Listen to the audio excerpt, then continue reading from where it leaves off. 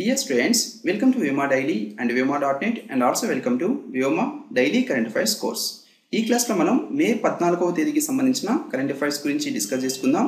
This is presented by me. I am Venkatalakshmi Narayana Kudumula. This is about me. So ఈ రోజు current affairs చూసే ముందుగా yesterday current affairs class లో మనం ఒక క్వశ్చన్ ఇవ్వడం జరిగింది. సో ఆ క్వశ్చన్ యొక్క ఆన్సర్ ప్లస్ ఎక్స్ప్లెనేషన్ చూసి తర్వాత ఈ రోజు కరెంట్ అఫైర్స్ మనం డిస్కస్ చేసుకుందాం. సో క్వశ్చన్ మనం ముందుగా చూసినట్లయితే బ్రెటన్ వుడ్స్ కవలలు అని ఈ క్రింది వాటిలో వేటిని పిలుస్తారు. సో ఇక్కడ బ్రెటన్ వుడ్స్ అంటే ఈ బ్రెటన్ వుడ్స్ అనేది అమెరికా దేశంలో ఉండే ఒక నగరం. యాక్చువల్గా 1944 జూలై 22న ఈ అమెరికా దేశంలోని ఈ బ్రెటన్ వుడ్స్ నగరం ఏదైతే ఉందో దీంట్లో United nations monetary and financial conference సమావేశాన్ని నిర్వహించడం జరిగింది. సో దీంట్లో ఈ సమావేశంలో మనం చూసినట్లయితే ఇంటర్నేషనల్ మానిటరీ ఫండ్ అంతర్జాతీయ ద్రవ్యనిధి సంస్థని అలాగే ఈ international bank for reconstruction and development, so ఇప్పుడు ఉన్న ప్రపంచ బ్యాంకు ఏదైతే ఉందో దీనికి ఇంతకు ముందు పేరే ఈ international bank for reconstruction and development.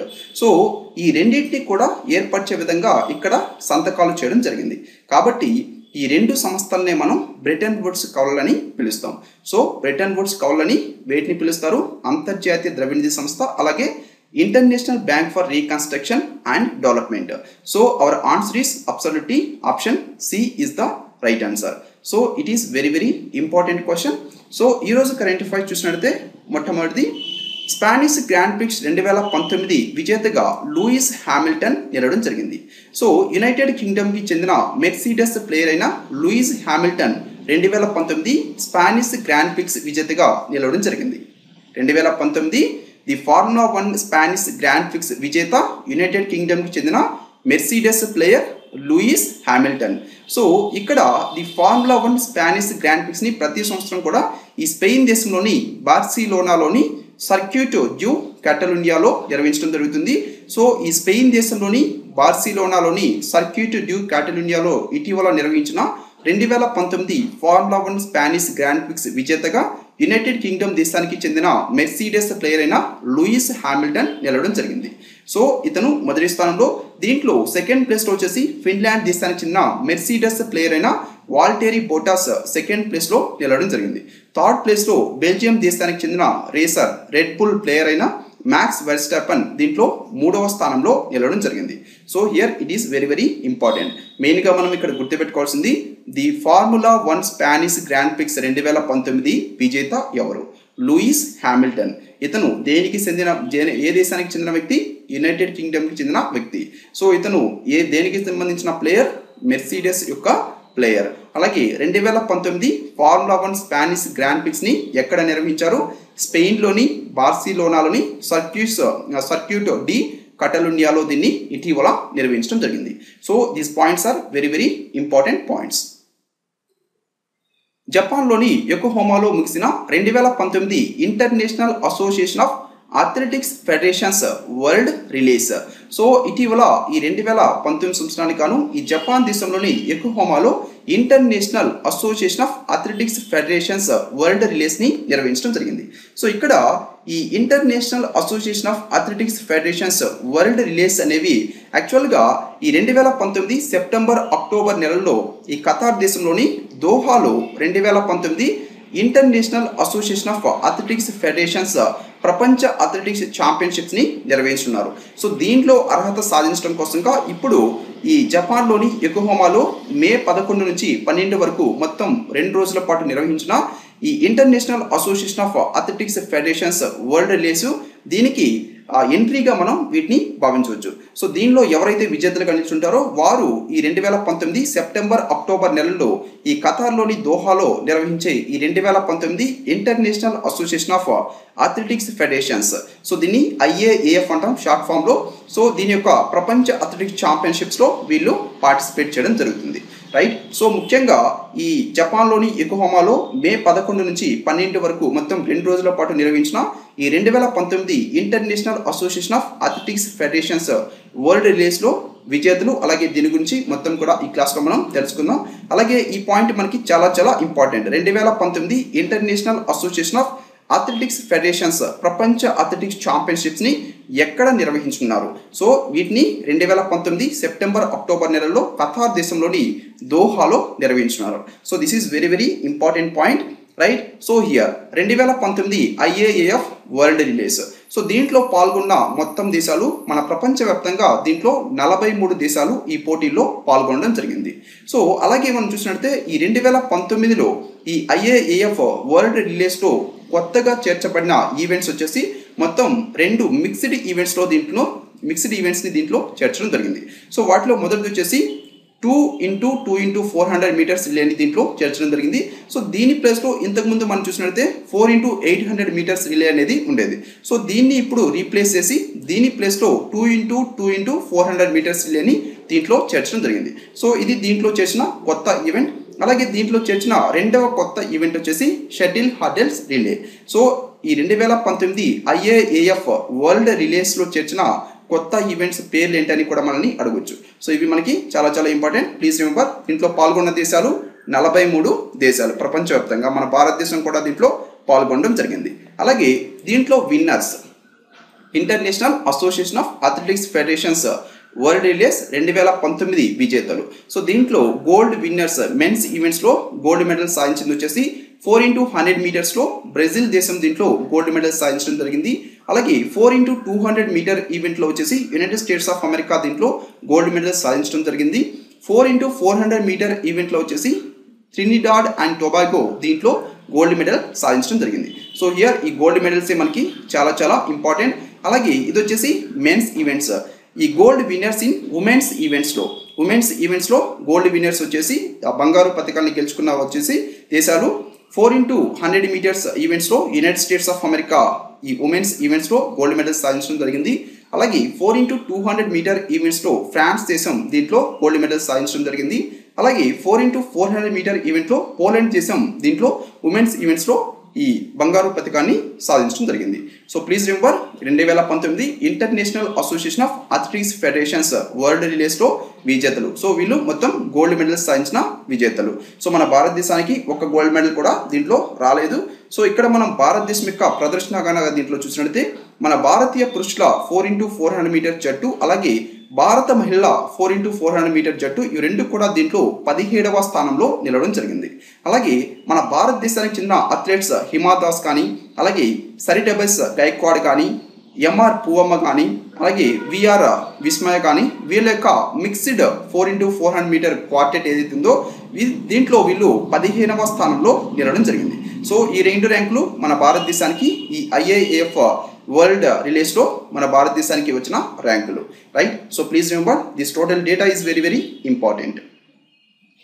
సమగ్ర అణుపరీక్షల నిషేధ ఒప్పందంలో పరిశీలక దేశంగా ఉండాలని భారత్ని ఆహ్వానించిన సమగ్ర అణుపరీక్షల నిషేధ ఒప్పంద సంస్థ కార్యనిర్వాహక అధికారి లాసీనా జెర్బో. So here it is very very important. ముఖ్యంగా మనం చూసినట్లయితే ఇక్కడ సమగ్ర అణుపరీక్షల నిషేధ ఒప్పందంలో పరిశీలక దేశంగా ఉండాలని ఇటీవల భారత్ని ఆహ్వానించిన అణు పరీక్షల నిషేధ ఒప్పంద సంస్థ యొక్క కార్యనిర్వాహక అధికారి ఎవరని మనల్ని అడగొచ్చు. సో అంటే దీని యొక్క ప్రస్తుత కార్యనిర్వాహక అధికారి లాసీనా జెర్బో. అలాగే ఇక్కడ మనం ముఖ్యంగా తెలుసుకోవాల్సింది ఈ ఒప్పందాల గురించి. సో ఈ ఒప్పందాల గురించి కూడా మనల్ని ఇక్కడ ఎక్కువగా క్వశ్చన్స్ అనేవి అడుగుతూ ఉంటారు. సో మొదటిగా మనం చూసినట్లయితే సమగ్ర అణు పరీక్షల నిషేధ ఒప్పందం. సో మన ప్రపంచంలో యాక్చువల్గా ఈ అణు పరీక్షలు ఏవైతే ఉంటాయో వీటిని నిషేధించడం కోసంగా కొన్ని దేశాలన్నీ కలిసి ఈ ఒప్పందాన్ని కుదుర్చుకోవడం జరిగింది. సో ఈ ఒప్పందాన్ని ఐక్యరాజ్య సమితి సాధారణ సభ 1996 సెప్టెంబర్ 10న ఆమోదించడం జరిగింది. సమగ్ర అణు పరీక్షల నిషేధ ఒప్పందాన్ని ఐక్యరాజ్య సమితి సాధారణ సభ ఎప్పుడు ఆమోదించింది? 1996 సెప్టెంబర్ 10న దీన్ని ఆమోదించడం జరిగింది. సో ఇక్కడ ఈ సమగ్ర అణు పరీక్షల నిషేధ ఒప్పందం మీద సంతకం చేసిన మొట్టమొదటి దేశం, సో దీని మీద సంతకం చేసిన మొట్టమొదటి దేశం మన ప్రపంచంలో అమెరికా దేశం దీని మీద మొట్టమొదటిసారిగా సంతకం చేయడం జరిగింది. అలాగే దీంట్లో ఈ సమగ్ర అణు పరీక్షల నిషేధ ఒప్పందం, సో దీన్ని ఇంగ్లీష్లో comprehensive nuclear test ban treaty అని పిలవడం జరుగుతుంది. అంటే ఈ న్యూక్లియర్ వెపన్స్ ఏవైతే ఉంటాయో ఈ న్యూక్లియర్ అణు పరీక్షల్ని నిషేధించడమే దీని యొక్క ముఖ్య ఉద్దేశం. ప్రపంచంలో ఏ దేశంలో కూడా ఈ అణ్వాయుధాలు లేకుండా చేయడం, అణు పరీక్షల్ని నిషేధించడం ఈ సమగ్ర అణు పరీక్షల నిషేధం యొక్క ఒప్పందం, రైట్. సో దీనికి వ్యతిరేకంగా ఓటు వేసిన దేశాలు మన భారతదేశం, ఇరాను, ఇరాకు, లిబియా, ఈ 4 దేశాలు కూడా దీనికి వ్యతిరేకంగా ఓటు వేయడం జరిగింది. ఈ ఒప్పందం మీద ఇప్పటి వరకు కూడా సంతకం చేయని దేశాలు మన భారతదేశం, ఉత్తర కొరియా, పాకిస్తాన్. ఈ 3 దేశాలు కూడా ఇప్పటి వరకు ఈ సమగ్ర అణుపరీక్షల నిషేధ ఒప్పందం మీద సంతకం చేయని దేశాలు. దీని మీద సంతకం చేసిన మొట్టమొదటి దేశం అమెరికా దేశం. సో ఇక్కడ ఈ సమగ్ర అణుపరీక్షల నిషేధ ఒప్పందం ఏదైతే ఉందో దీంట్లో చేర్చడం కోసంగా ఏర్పాటు చేసిన సంస్థే ఈ సమగ్ర అణుపరీక్షల నిషేధ ఒప్పంద సంస్థ. సో ఇటీవల ఈ సమగ్ర అణుపరీక్షల నిషేధ ఒప్పంద సంస్థ యొక్క ఎగ్జిక్యూటివ్ కార్యదర్శి లాసీనా జెర్బో ఈ సమగ్ర అణుపరీక్షల నిషేధ ఒప్పందంలో మన భారతదేశాన్ని పరిశీలక దేశంగా ఉండాలని చెప్పేసి ఇటీవల ఆహ్వానించడం జరిగింది. రైట్. సో హియర్ సమగ్ర అణుపరీక్షల నిషేధ ఒప్పంద సంస్థని దీన్ని కూడా 1996 సంవత్సరంలో స్థాపించడం జరిగింది. దీని ఎగ్జిక్యూటివ్ కార్యదర్శి వచ్చేసి లాసీనా జెర్బో. ఇతను వచ్చేసి బుర్కినా ఫాసో దేశానికి చెందిన వ్యక్తి. ఈ సమగ్ర అణుపరీక్షల నిషేధ ఒప్పంద సంస్థ యొక్క ప్రధాన కార్యాలయం ఆస్ట్రియా దేశంలోని వియన్నాలో ఉంటుంది. So please remember, this is very very important data. Hollywood నటి ప్రముఖ గాయని అయిన డోరిస్ డే ఇటీవల మరణించడం జరిగింది. హాలీవుడ్ నటి అలాగే ప్రముఖ గాయని అయిన డోరిస్ డే ఇటీవల 94 సంవత్సరాల వయసులో మరణించడం జరిగింది. ఐటీసీ కొత్త చైర్మన్గా నియమితులైన సంజీవ్ పూరి. సో ఇటీవల మనం చూసినట్లయితే ఈ ఐటీసీ యొక్క చైర్మన్ అయిన వైసీ దేవేశ్వర్ మరణించడం జరిగింది. సో ఇతని స్థానంలో ఇప్పుడు ఐటీసీ యొక్క కొత్త చైర్మన్గా ఇటీవల ఈ సంజీవ్ పూరి నియమితులవడం జరిగింది. అలాగే ఐటీసీ యొక్క ప్రధాన కార్యాలయం ఎక్కడుంది? దీని యొక్క ప్రధాన కార్యాలయం పశ్చిమ బెంగాల్ రాష్ట్రంలోని కోల్కతాలో ఉంటుంది. ఐటీసీ యొక్క ప్రస్తుత చైర్మన్ ఎవరు? సంజీవ్ పూరి. ఐటీసీ యొక్క మాజీ చైర్మన్ వైసీ దేవేశ్వర్. ఐటీసీ యొక్క ప్రధాన కార్యాలయం ఎక్కడుంది? పశ్చిమ బెంగాల్ రాష్ట్రంలోని కోల్కతాలో ఉంటుంది.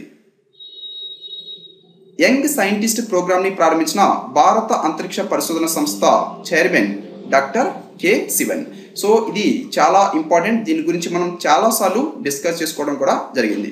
డైలీ క్విజ్లో కూడా చాలాసార్లు దీని గురించి మనం డిస్కస్ చేసుకున్నాం. సో మన భారత అంతరిక్ష పరిశోధన సంస్థ మన భారతదేశంలో 9th స్టాండర్డ్ చదువుతున్న విద్యార్థులు ఎవరైతే ఉంటారో వీటిలో కొంతమందిని సెలెక్ట్ చేసి వారికి ఈ ఈ స్పేస్ టెక్నాలజీ అలాగే వీటి గురించి అవగాహన కల్పించడం కోసంగా ప్రారంభించిన ప్రోగ్రామే యువ విజ్ఞాని కార్యక్రమం. యంగ్ సైంటిస్ట్ ప్రోగ్రామ్ ఇది. సో ఇది యువికా అని దీన్ని షార్ట్ ఫామ్లో పిలవడం జరిగింది. So YUVIKA Yuvika. ఈ ప్రోగ్రామ్ పేరు యువికా. సో ఈ ప్రోగ్రామ్ పేరు ఏంటని మనకి అడగొచ్చు. సో ఇది చాలా చాలా ఇంపార్టెంట్. అలాగే యువ విజ్ఞాని కార్యక్రమాన్ని ప్రారంభించింది ఎవరని కూడా అడగొచ్చు. సో దీంట్లో ప్రారంభించినప్పుడు ఇక్కడ మనకి సైన్స్ అండ్ టెక్నాలజీ మినిస్టర్ పేరు అలాగే ప్రధానమంత్రి పేరు, ఇస్రో అలాగా మనల్ని ఈ ఆప్షన్స్లో అడిగేదానికి అవకాశం ఉంటుంది. సో ఇక్కడ యువ విజ్ఞాని కార్యక్రమాన్ని ప్రారంభించింది భారత అంతరిక్ష పరిశోధన సంస్థ. ఇండియన్ స్పేస్ రీసెర్చ్ ఆర్గనైజేషన్ దీన్ని ప్రారంభించడం జరిగింది. So please remember, this is very very important. So ఇది ముఖ్యంగా దేనికోసం? మన భారతదేశంలో 9th స్టాండర్డ్ చదువుతున్న విద్యార్థులు ఎవరైతే ఉంటారో వారికి మొత్తం ఈ సమ్మర్ హాలిడేస్లో 2 వీక్స్ పాటు వాళ్ళని తీసుకొని వాళ్ళని కొంతమందిని సెలెక్ట్ చేసి సో వారికి 2 వీక్స్ పాటు మొత్తం ఈ సైన్స్ అండ్ టెక్నాలజీ గురించి ఇక్కడ స్పేస్ టెక్నాలజీ ఏదైతే ఉందో దీని గురించి వాళ్ళకి అవగాహన కల్పించడం జరుగుతుంది. సో దీంట్లో మొదటి భాగంగా ఇటీవల మన భారతదేశంలో వేరు రాష్ట్రాల నుంచి కేంద్రపాలిత ప్రాంతాల నుంచి 115 మంది స్టూడెంట్స్ని సెలెక్ట్ చేయడం జరిగింది. సో వీరిని ఈ తిరువనంతపురంలో ఉన్న విక్రమ్ సారాభాయ్ స్పేస్ సెంటర్కి అలాగే బెంగళూరులో ఉన్న UR రావు శాటిలైట్ సెంటర్కి కానీ అలాగే అహ్మదాబాద్లో ఉన్న స్పేస్ అప్లికేషన్ సెంటర్కి షిలాంగ్లో ఉన్న నార్త్ ఈస్టర్న్ స్పేస్ అప్లికేషన్ సెంటర్స్కి వీటన్నిటికి కూడా తీసుకెళ్ళి అక్కడ ఉన్న టెక్నాలజీస్ వీటన్నిటి మీద కూడా స్పేస్ టెక్నాలజీస్ వీటన్నిటి మీద కూడా వాళ్ళకి అవగాహన కల్పించడం జరుగుతుంది. సో దీనికోసంగా ఈ ప్రోగ్రామ్ని లాంచ్ చేయడం జరిగింది, యంగ్ సైంటిస్ట్ ప్రోగ్రామ్. సో దీని ఇటీవల మొదటి దశని మన భారత అంతరిక్ష పరిశోధన సంస్థ యొక్క ప్రస్తుత చైర్మన్ అయిన డాక్టర్ కె శివన్ దీన్ని ప్రారంభించడం జరిగింది. ధైర్యం మరియు నాయకత్వం కోసం మెక్కెయిన్ ఇన్స్టిట్యూట్ అవార్డు పొందిన ఛాయా శర్మ. సో ఈ ఛాయా శర్మ పేరు మీరు ఆల్రెడీ వినే ఉంటారు. డైలీ న్యూస్ పేపర్ చదువుతున్నట్టయితే మీరు కంపల్సరీ ఈమె యొక్క పేరుని విని ఉంటారు. సో ఈమె మన భారతదేశం యొక్క IPS ఆఫీసర్. ఈమె ఎందుకు పాపులర్ అంటే యాక్చువల్గా మనం చూసినట్లయితే మన భారతదేశంలో సంచలనం సృష్టించిన ఈ నిర్భయ కేసు ఏదైతే ఉందో సో ఈ నిర్భయ కేసుని దర్యాప్తు చేసిన IPS ఆఫీసర్ ఈ ఛాయా శర్మ. సో ఈమె ఇటీవల ఈమె యొక్క ధైర్యం అలాగే నాయకత్వం ప్రదర్శించినందుకు గాను ఈమెకి మెక్కెయిన్ ఇన్స్టిట్యూట్ అవార్డుని ఇటీవల అందించడం జరిగింది. సో ఈ మెక్కెయిన్ ఇన్స్టిట్యూట్ అవార్డుని ఇంతకుముందు మన 2015 సంవత్సరంలో ఈ పాకిస్తాన్ దేశానికి చెందిన అలాగే నోబెల్ శాంతి బహుమతి గ్రహీత అయిన మలాలా యూసఫ్జైకి అందించడం జరిగింది. మరలా ఇప్పుడు మన భారతదేశానికి చెందిన ఐపీఎస్ ఆఫీసర్ ఛాయా శర్మకి ఇటీవల ఈ మెకెయిన్ ఇన్స్టిట్యూట్ అవార్డుని అందించడం జరిగింది. ఐక్యరాజ్య సమితి సాధారణ సభ ప్రెసిడెంట్గా నియమితులైన తిజానీ మహమ్మద్. సో ఈ తిజానీ మహమ్మద్ వచ్చేసి నైజీరియా దేశానికి చెందిన ప్రముఖ ప్రొఫెసర్. ఇతను ఇటీవల ఐక్యరాజ్య సమితి యొక్క సాధారణ సభ ప్రెసిడెంట్గా నియమితులవడం జరిగింది. ఐక్యరాజ్య సమితి యొక్క ప్రస్తుత సాధారణ సభ యొక్క ప్రస్తుత ప్రెసిడెంట్ తిజానీ మహమ్మద్. ఇతను ఏ దేశానికి చెందిన వ్యక్తి? నైజీరియా దేశానికి చెందిన ప్రొఫెసర్. సో హియర్ మనం టోటల్గా ఐక్యరాజ్య సమితి గురించి దీని గురించి ఇక్కడ తెలుసుకుందాం. ఇది కూడా మనకి చాలా చాలా ఇంపార్టెంట్. సో ముఖ్యంగా మనం చూసినట్లయితే యాక్చువల్గా ఈ ఐక్యరాజ్య సమితి దీన్ని ఇంగ్లీష్లో మనం యునైటెడ్ నేషన్స్ అని పిలవడం జరుగుతుంది. సో ఇక్కడ యునైటెడ్ నేషన్స్ అనే పదాన్ని మొట్టమొదటిసారిగా సూచించిన వ్యక్తి ఎవరని కూడా మనల్ని అడగొచ్చు. సో ఇక్కడ యునైటెడ్ నేషన్స్ ఏదైతే ఉందో ఈ పదాన్ని మొట్టమొదటిసారిగా సూచించిన వ్యక్తి 1942 సంవత్సరంలో అప్పటి అమెరికా దేశం యొక్క అధ్యక్షుడైన రూజ్వెల్ట్ ఈ పేరుని సూచించడం జరిగింది. సో అలాగే ఈ ఐక్యరాజ్య సమితి అధికారికంగా పనిచేయడం ప్రారంభించిన తేదీ వచ్చేసి అక్టోబర్ 24, 1945. ఐక్యరాజ్య సమితి అధికారికంగా పనిచేయడం ప్రారంభించిన తేదీ అక్టోబర్ 24, 1945. సో కాబట్టి మనం ప్రతి సంవత్సరం కూడా ఈ అక్టోబర్ 24ని ఈ ఐక్యరాజ్య సమితి యొక్క దినోత్సవంగా జరుపుకోవడం జరుగుతుంది. సో ఐక్యరాజ్య సమితి యొక్క దినోత్సవాన్ని ఎప్పుడు జరుపుకుంటారు? అక్టోబర్ 24న ప్రతి సంవత్సరం కూడా జరుపుకుంటారు. ఎందుకు? ఐక్యరాజ్య సమితి అధికారికంగా పనిచేయడం ప్రారంభించింది అక్టోబర్ 24, 1945 కాబట్టి సో ఈ అక్టోబర్ 24న ప్రతి సంవత్సరం కూడా మనం ఈ ఐక్యరాజ్య సమితి దినోత్సవంగా జరుపుకోవడం జరుగుతుంది. అలాగే ఐక్యరాజ్య సమితి యొక్క తొలి సమావేశాన్ని 1946 జనవరి 17న లండన్లో నిర్వహించడం జరిగింది. ఈ ఐక్యరాజ్య సమితి యొక్క ప్రధాన కార్యాలయం న్యూయార్క్లో ఉంటుంది. అమెరికా దేశంలోని న్యూయార్క్లో ఇది ఐక్యరాజ్య సమితి యొక్క ప్రధాన కార్యాలయం ఉంటుంది. సో ఈ పాయింట్స్ మనకి చాలా చాలా ఇంపార్టెంట్. అలాగే మనం చూసినట్లయితే ఐక్యరాజ్య సమితి యొక్క చిహ్నం గురించి కూడా మనల్ని క్వశ్చన్స్ అడిగేదానికి అవకాశం ఉంటుంది. సో ఈ ఐక్యరాజ్య సమితి యొక్క చిహ్నం ఏంటంటే 2 ఆలివ్ కొమ్మల మధ్య గ్లోబ్ ఉంటుంది. సో ఇదే ఈ ఐక్యరాజ్య సమితి యొక్క చిహ్నం. సో ఇక్కడ ముఖ్యంగా ఈ ఆలివ్ కొమ్మలు దేనికి చిహ్నం అని కూడా మనల్ని అడగవచ్చు. సో ఇక్కడ ఈ ఐక్యరాజ్య సమితి యునైటెడ్ నేషన్స్ ఆర్గనైజేషన్ చిహ్నంలో ఉండే ఈ ఆలివ్ కొమ్మలు శాంతికి, పీస్కి ఇవి చిహ్నాలుగా మనం చెప్పుకోవచ్చు. అలాగే ఐక్యరాజ్య సమితిలో మొత్తం అధికార భాషలు వచ్చేసి ప్రస్తుతం 6 అధికార భాషలు ఈ ఐక్యరాజ్య సమితిలో ఉంటాయి. సో ఈ 6 అధికార భాషలు వచ్చేసి Chinese, French, Russian, English, Spanish, Arabic. So రీసెంట్గా ఈ ఐక్యరాజ్య సమితిలో 6వ అధికార భాషగా చేరిన భాష వచ్చేసి అరబిక్. అరబిక్ వచ్చేసి 1973 సంవత్సరంలో ఈ ఐక్యరాజ్య సమితిలో 6వ అధికార భాషగా చేరడం జరిగింది. సో మొత్తం ఐక్యరాజ్య సమితి యొక్క అధికార భాషలు 6 అధికార భాషలు. అవి Arabic, Chinese, French, Spanish, Russian, English. అలాగే మనం చూసినట్లయితే ఈ ఐక్యరాజ్య సమితిలో ప్రస్తుతం సభ్య దేశాల సంఖ్య 193 ప్రస్తుతం ఈ ఐక్యరాజ్య సమితిలో సభ్య దేశాలుగా ఉన్నాయి. ఈ ఐక్యరాజ్య సమితిలో 193వ సభ్య దేశంగా ఈ ఐక్యరాజ్య సమితిలో రీసెంట్గా చేరిన సభ్య దేశం వచ్చేసి దక్షిణ సుడాన్. దక్షిణ సుడాన్ 2011 జూలై 14న ఈ ఐక్యరాజ్య సమితిలో 193వ సభ్య దేశంగా చేరడం జరిగింది. So here it is very very important. అలాగే ప్రస్తుతం ఈ ఐక్యరాజ్య సమితిలో పరిశీలక హోదా కలిగిన దేశాలు 2 దేశాలు. అవి వచ్చేసి ఒకటి వచ్చేసి హోలీసీ, అలాగే రెండోది వచ్చేసి స్టేట్ ఆఫ్ పాలస్తీనా. సో ఇక్కడ ఈ యునైటెడ్ నేషన్స్ ఆర్గనైజేషన్ ఐక్యరాజ్య సమితి ఏదైతే ఉందో దీంట్లో సభ్యత్వం లేని దేశాలు ప్రస్తుతం తైవాను, అలాగే వాటికన్ సిటీ. ఈ రెండింటికి కూడా దీంట్లో సభ్యత్వం లేదు. సో ఈ తైవాన్ పక్కన పెడితే వాటికన్ సిటీ కనుక మనం తీసుకుంటే వాటికన్ సిటీకి ఈ యునైటెడ్ నేషన్స్ ఆర్గనైజేషన్లో శాశ్వత పరిశీలక హోదా అనేది ఉంది. అలాగే ఈ యునైటెడ్ నేషన్స్లో సంగీత కచేరీ చేసిన భారత మహిళ ఎంఎస్ సుబ్బలక్ష్మి. ఈమె 1966 సంవత్సరంలో ఈ యునైటెడ్ నేషన్స్ ఆర్గనైజేషన్లో సంగీత కచేరీ చేసిన భారత మహిళగా గుర్తింపు పొందడం జరిగింది. సో అలాగే మనం చూసినట్లయితే ఈ ఐక్యరాజ్య సమితి ప్రధాన అంగాలు 6 అంగాలు. సో దీని యొక్క అధికార భాషలు 6, అలాగే దీని యొక్క ప్రధాన అంగాలు కూడా 6. సో ఈ ప్రధాన అంగాలు మనకి చాలా చాలా ఇంపార్టెంట్. దీని యొక్క మొట్టమొదటి ప్రధాన అంగం సాధారణ సభ, 2 వచ్చేసి భద్రతా మండలి, 3 ఆర్థిక సామాజిక మండలి, 4 వచ్చేసి ధర్మ కర్తృత్వ మండలి, 5 వచ్చేసి అంతర్జాతీయ న్యాయస్థానం, 6 వచ్చేసి సచివాలయం. సో హియర్ మనకి ప్రస్తుతం న్యూస్లో ఉంది సాధారణ సభ. ఎందుకంటే ఈ సాధారణ సభ యొక్క ప్రెసిడెంట్గా, ఐక్యరాజ్య సమితి సాధారణ సభ ప్రెసిడెంట్గా తిజానీ మహమ్మద్ నైజీరియా దేశానికి చెందిన ప్రొఫెసర్ ఇటీవల నియమితులవడం జరిగింది. So let's see what is this సాధారణ సభ, what is this United nations general assembly. So ముఖ్యంగా మనం చూసినట్లయితే ఈ ఐక్యరాజ్య సమితి యొక్క సాధారణ సభని మనం మన ప్రపంచం యొక్క పార్లమెంటుగా దీన్ని పిలవడం జరుగుతుంది. సో మన భారతదేశానికి ఏ విధంగా అయితే పార్లమెంట్ ఉందో అలాగే ప్రపంచం మొత్తానికి కూడా పార్లమెంటుగా ఈ ఐక్యరాజ్య సమితి సాధారణ సభని మనం పిలవడం జరుగుతుంది. దీని యొక్క ప్రధాన కార్యాలయం న్యూయార్క్లో ఉంటుంది. అలాగే దీనికి ఒక అధ్యక్షుడు అలాగే ఉపాధ్యక్షులు ఉంటారు. సో వీళ్ళ యొక్క పదవీ కాలం 1 year ఉంటుంది. సో ఇటీవల దీని యొక్క అధ్యక్షుడిగా తిజానీ నియమితులవడం జరిగింది. అలాగే మనం చూసినట్లయితే ఈ ఐక్యరాజ్య సమితిలో సభ్య దేశాలన్నీ కూడా ఈ జనరల్ అసెంబ్లీలో సభ్య దేశాలుగా ఉంటాయి. అంటే ప్రస్తుతం ఐక్యరాజ్య సమితిలో సభ్య దేశాలన్నీ 193. సో ఈ 193 కూడా ఈ జనరల్ అసెంబ్లీలో సభ్య దేశాలుగా ఉండడం జరుగుతుంది. So please remember this point is very very important. అలాగే మనం చూసినట్లయితే ప్రతి దేశం కూడా ఈ సభకి సంబంధించి 5 ప్రతినిధుల్ని పంపించడం జరుగుతుంది. ఐక్యరాజ్య సమితి సాధారణ సభకి ప్రతి దేశం, దీంట్లో ఉన్న 193 సభ్య దేశాలు ఏవైతే ఉన్నాయో వీటిలోంచి 5 దీనికి ప్రతినిధులుగా పంపించడం జరుగుతుంది. కానీ ఒక దేశానికి ఒక ఓటు హక్కు మాత్రమే ఉంటుంది. ఈ 5 ఒకరు మాత్రమే ఏదన్నా బిల్లు వచ్చినప్పుడు అక్కడ ఓటు వేయాల్సి ఉంటుంది. అలాగే ఈ సాధారణ సభ యొక్క ముఖ్య విధులు ఏమిటి? సో ఈ విధులు కూడా మనకి చాలా చాలా ఇంపార్టెంట్. ముఖ్యంగా మనం చూసినట్లయితే ఐక్యరాజ్య సమితి సాధారణ సభ, ఐక్యరాజ్య సమితి యొక్క భద్రతా మండలి, యునైటెడ్ నేషన్స్ సెక్యూరిటీ కౌన్సిల్ ఏదైతే ఉందో దీంట్లో మొత్తం 15 సభ్య దేశాలు ఉంటాయి. సో ఈ 15లో వచ్చేసి 5 శాశ్వత సభ్య దేశాలు, అలాగే 10 వచ్చేసి తాత్కాలిక సభ్య దేశాలు. సో ఈ 10 తాత్కాలిక సభ్య దేశాలు ప్రతి 2 సంవత్సరాలకు ఒకసారి 2/3 వంతు ఈ తాత్కాలిక సభ్య దేశాన్ని ఎన్నుకోవడం జరుగుతుంది.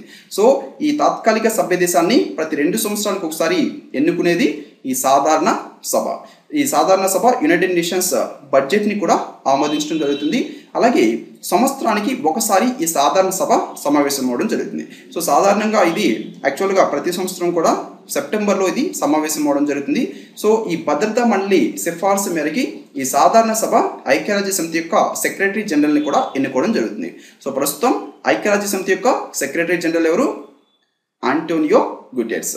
Please remember. అలాగే మనం చూసినట్లయితే 1953 సంవత్సరంలో ఈ సాధారణ సభకి అధ్యక్షత వహించిన మొట్టమొదటి మహిళా అధ్యక్షురాలిగా ఈ మన భారతదేశానికి చెందిన విజయలక్ష్మి పండిట్ నిలవడం జరిగింది. సాధారణ సభకి అధ్యక్షత వహించిన తొలి మహిళ, అలాగే తొలి భారతీయ మహిళ కూడా ఈ విజయలక్ష్మి పండిట్ 1953 సంవత్సరంలో. అలాగే సాధారణ సభలో హిందీలో ప్రసంగించిన తొలి భారత విదేశీ వ్యవహారాల మంత్రి అటల్ బిహారీ వాజ్పేయి.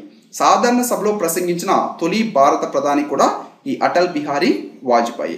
అలాగే ఈ సాధారణ సభలో హిందీలో ప్రసంగించిన, హియర్ ఇట్ ఈస్ సాధారణ సభలో హిందీలో ప్రసంగించిన మొట్టమొదటి భారత ప్రధాని అటల్ బిహారీ వాజ్పేయి. అలాగే సాధారణ సభలో హిందీలో ప్రసంగించిన 2వ భారత ప్రధాని మన నరేంద్ర మోడీ. రైట్. సో ఇవన్నీ కూడా స్టాటిక్ పాయింట్స్, ఇవి చాలా చాలా ఇంపార్టెంట్. భారత వాయుసేనకి తొలి అపాచీ గార్డియన్ అటాక్ హెలికాప్టర్ ఇటీవల అందించడం జరిగింది. సో యాక్చువల్గా మనం చూసినట్లయితే ఈ అపాచీ గార్డియన్ అటాక్ హెలికాప్టర్స్ ఏవైతే ఉన్నాయో ఇవి అమెరికా దేశానికి చెందిన బోయింగ్ సంస్థ వీటిని తయారు చేయడం జరుగుతుంది. సో వీటిని కొనుగోలు చేయడం కోసంగా మన భారతదేశం అమెరికా దేశంలోని ఈ బోయింగ్ సంస్థతో ఒప్పందం కుదుర్చుకోవడం జరిగింది. సో దీనిలో భాగంగా ఈ అమెరికాలోని అరిజోనాలోని మెసాలో ఇటీవల మే 12వ తేదీన మన భారత వాయుసేనకి తొలి అపాచీ హెలికాప్టర్ని ఈ బోయింగ్ సంస్థ అందించడం జరిగింది. హిమాచల్ ప్రదేశ్ రాష్ట్రం యొక్క హైకోర్టు ప్రధాన న్యాయమూర్తిగా తెలంగాణ హైకోర్టు యొక్క ప్రస్తుత న్యాయమూర్తి అయిన జస్టిస్ వి రామసుబ్రమణ్యాన్ని కేంద్రానికి సిఫార్సు చేసిన కొలీజియం. సో ఈ సుప్రీంకోర్టు కొలీజియం ఇటీవల ఈ హిమాచల్ ప్రదేశ్ రాష్ట్రం యొక్క హైకోర్టు తదుపరి ప్రధాన న్యాయమూర్తిగా ప్రస్తుతం ఈ తెలంగాణ హైకోర్టు యొక్క న్యాయమూర్తి అయిన జస్టిస్ వి రామసుబ్రమణ్యాన్ని నియమించాలని చెప్పేసి కేంద్రానికి సిఫార్సు చేయడం జరిగింది. సో ప్రస్తుతం మనం చూసినట్లయితే ఈ హిమాచల్ ప్రదేశ్ రాష్ట్రం యొక్క హైకోర్టు ప్రధాన న్యాయమూర్తి జస్టిస్ సూర్యకాంత్. సో ఇతను వచ్చేసి సుప్రీంకోర్టు న్యాయమూర్తిగా పదోన్నతి చేపట్టనున్నారు. కాబట్టి ఇతని ప్లేస్లో ఈ హిమాచల్ ప్రదేశ్ రాష్ట్రం యొక్క తదుపరి ప్రధాన న్యాయమూర్తిగా ప్రస్తుతం తెలంగాణ హైకోర్టు యొక్క న్యాయమూర్తి అయిన జస్టిస్ వి సుబ్రహ్మణ్యాన్ని నియమించాలని చెప్పేసి ఈ సుప్రీంకోర్టు కొలీజియం ఇటీవల కేంద్రానికి సిఫార్సు చేయడం జరిగింది. తెలంగాణ హైకోర్టు ప్రధాన న్యాయమూర్తిగా జస్టిస్ ఆర్ఎస్ చౌహాన్ని కేంద్రానికి సిఫార్సు చేసిన సుప్రీంకోర్టు కొలీజియం. సో ప్రస్తుతం మనం చూసినట్లయితే ఈ తెలంగాణ హైకోర్టు యొక్క తాత్కాలిక ప్రధాన న్యాయమూర్తిగా జస్టిస్ ఆర్ఎస్ చౌహాన్ ఇతను ఉన్నారు. సో ఇతన్ని పర్మనెంట్గా ఈ తెలంగాణ హైకోర్టు ప్రధాన న్యాయమూర్తిగా నియమించాలని ఇటీవల సుప్రీంకోర్టు యొక్క కొలీజియం కేంద్రానికి సిఫార్సు చేయడం జరిగింది. అలాగే రీసెంట్గా మనం చూసినట్లయితే ఈ బాంబే హైకోర్టు యొక్క ప్రధాన న్యాయమూర్తిగా ప్రదీప్ నంద్రజోగ్, అలాగే ఆంధ్రప్రదేశ్ రాష్ట్రం యొక్క హైకోర్టు ప్రధాన న్యాయమూర్తిగా విక్రమ్నాథ్, కర్ణాటక హైకోర్టు యొక్క ప్రధాన న్యాయమూర్తిగా అభయ్ శ్రీనివాస్ ఓకా ఇటీవల ప్రమాణ స్వీకారం చేయడం జరిగింది. అలాగే ఛత్తీస్గఢ్ రాష్ట్రం యొక్క ప్రధాన న్యాయమూర్తి టిఆర్ నాయర్, రామచంద్ర మీనాన్. సో వీళ్ళు రీసెంట్గా నియమితులైన ప్రధాన న్యాయమూర్తులు మన భారతదేశంలో వేరు హైకోర్టులకి. సో ప్లీజ్ రిమెంబర్ వీళ్ళ నేమ్స్ మనకి చాలా ఇంపార్టెంట్. అలాగే హైకోర్టు గురించి మన భారత రాజ్యాంగంలో కనుక చూసినట్లయితే మన భారత రాజ్యాంగంలో ఆర్టికల్ 2214 ప్రకారంగా మనం చూసినట్లయితే ప్రతి రాష్ట్రానికి కూడా హైకోర్టు అనేది ఉండాలి. సో ఈ హైకోర్టు అనేది ఆ రాష్ట్రంలో హైయెస్ట్ కోర్టు, రైట్. అలాగే దేశంలో హైయెస్ట్ కోర్టు అంటే సుప్రీంకోర్టు. సో మన భారత రాజ్యాంగంలో ఆర్టికల్ 214 ప్రకారంగా ప్రతి రాష్ట్రానికి కూడా ఒక హైకోర్టు అనేది ఉండాలి. అలాగే ఆర్టికల్ 217 ప్రకారంగా చూసినట్లయితే ఈ హైకోర్టు యొక్క ప్రధాన న్యాయమూర్తిని ఆ రాష్ట్రం యొక్క గవర్నరు అలాగే సుప్రీంకోర్టు యొక్క ప్రధాన న్యాయమూర్తి ఇద్దరితో కూడా సంప్రదింపులు జరిపి రాష్ట్రపతి వీరిని నియమించడం జరుగుతుంది.